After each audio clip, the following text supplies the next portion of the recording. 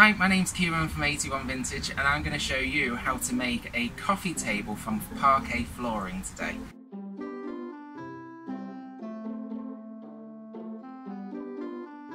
So I bought this frame on eBay for £15 and I'm going to put Parquet flooring on the top to turn it into a really big statement piece. So I paid £15 for it. It's raining, which is why I'm wearing this lovely headgear today, but we've got to get on because this is in the way. So what I'm going to do is I've got some studding to make a frame with, and I'm going to just measure the width of the frame, which is 75 centimeters, and cut two pieces that are that size. Then I'm going to put the two pieces together and I'm going to measure the width of the two pieces together and subtract that from 75 centimeters, which will give me the size for the other sides. So I'm going to cut those and I'll show you how to put them together.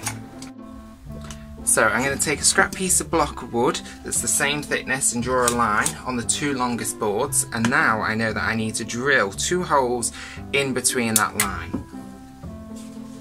You want to drill this on your longest boards.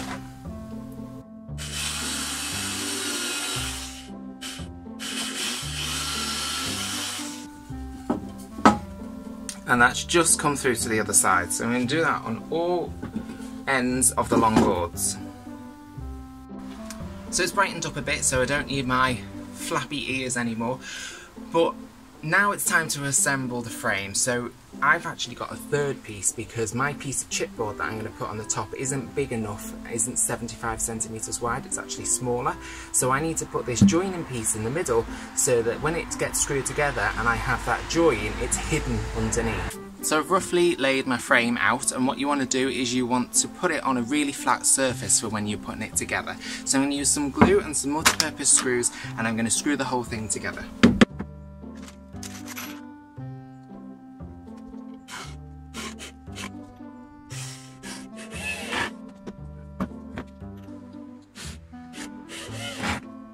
So this is my chipboard. It's an old piece of an old wardrobe that we got given, and I'm going to cut it to size. So I need to measure it out to be 75 centimeters, but my circular saw has a 3 centimeter guide on it between the guide and the blade, so I need to subtract that off. So actually I need to measure out 72 centimeters and then put a guide on here and cut that off, and I need to make two of those and cut the other one to fill in that extra gap. Okay, so I've put some glue on the base of the frame and I've cut my two pieces of chipboard to size. So I put them on top of the glue and put the other small piece next to it, and then that is the perfect size. And now I'm going to use my air compressed nailer to just put nails all the way around the edge of this.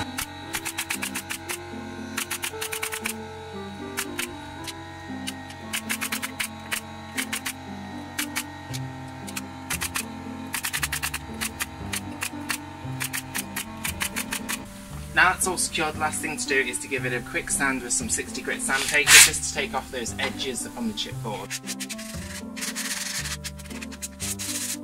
And there you have our base ready to put our Parquet flooring on. So what I've done is I've marked across, so I've found my middle piece, and then I've also measured a horizontal or vertical line, whatever it is, so that I can work out where the middle is so that I don't end up with a wonky line as I go. So I'm going to be gluing these down. I'm gluing them face down so that the bitumen side's on the top, and I find this gets a really good finish, but I'm going to need some more glue than that. And I'm using pink Griff, so this is an instant grab solvent based adhesive. I used the non-solvent one on a project recently and it was rubbish, so don't buy that one. So I'm just going to put lots of glue on it, and then I'm going to start putting these down on the glue, and you just sort of put them down and smush them about a bit so that they get a really good contact, and then you just work your way through. So, and then don't worry if that glue comes up to the top because that'll sand off later, and then you just work your way out until the whole thing's covered. And then when you get to the edges, you'll end up with the edges having too much on them. Don't try and cut them now because we'll cut them later. But you just want to make sure that these pieces that go around the edge are really secured well. So I've done this quite a few times and the effects look fantastic. So what I've done is I've got a 3cm margin on my circular saw, and I've cut it from the underside and just ran it along the edge of the studding to get a nice straight line, and I've just cut all of the excess off so that I've got a margin all the way around. Then I'm going to cut it from the top so that I get a really neat line, and I'll show you how to do that in a minute. But before I do that, I'm going to remove all of the screws from the studding because I don't want my blade to go through them. Okay, so I've cut a nice straight line. I'm going to show you on this. So what I'm going to do is I'm going to measure in 6 centimetres because that's going to be my 3cm margin plus the 3 centimetres that is already underneath from before, and that will give me a nice flush cut all the way through the studding, the chipboard and the table. So I actually had to take off 6.5 centimetres because I needed it to cut into the studding as well. So I've taken off 6.5 centimetres all the way around, and it's just about cut all the way through. So I'll clean this bit up with a chisel, just so it's all nice and flat. And I'm going to do that on all of the sides so that I get this really nice flat finish. So I've been and had a look in my stash, and I found this old oak dining table. Someone gave me this for free.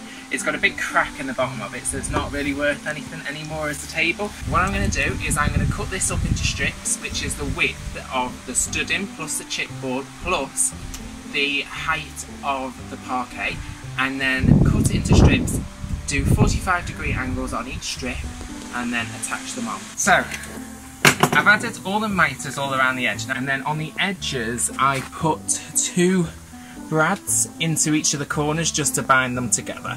So now I'm ready to start cleaning up the top piece. So what I've done is I've gone through all my old supplies of flat discs. Now I hoard all my old flat discs just for this process. I use a lot of reclaimed wood, so I use these a lot to sand my wood. So I keep all of the old ones, and then I use them to clean up the bitumen on projects like this. The discs will get clogged up, and then I throw them away. And then once I've cleared off most of it, I'll come back with a brand new shiny one and sand the whole thing off so it's nice and smooth. And the way you tell when your disc is full of bitumen is it will start to spread it more than it will take it off.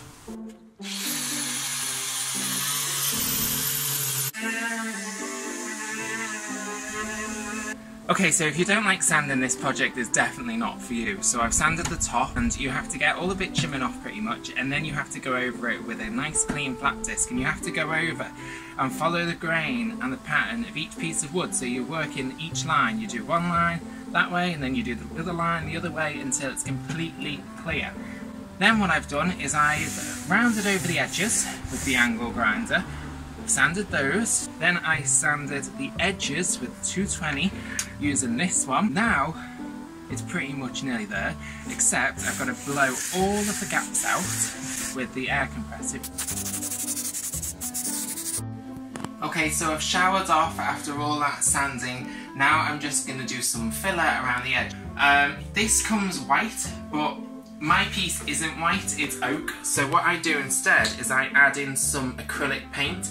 So just a small amount of acrylic paint to your filler, and then I mix it with normally a spatula or screwdriver, and that will give you a really good sort of wood colour match, and I use this a lot. It's just going to go in the gaps, and I'm just going to rub it all the way along now. But now I need to paint the underside because it looks a bit tatty.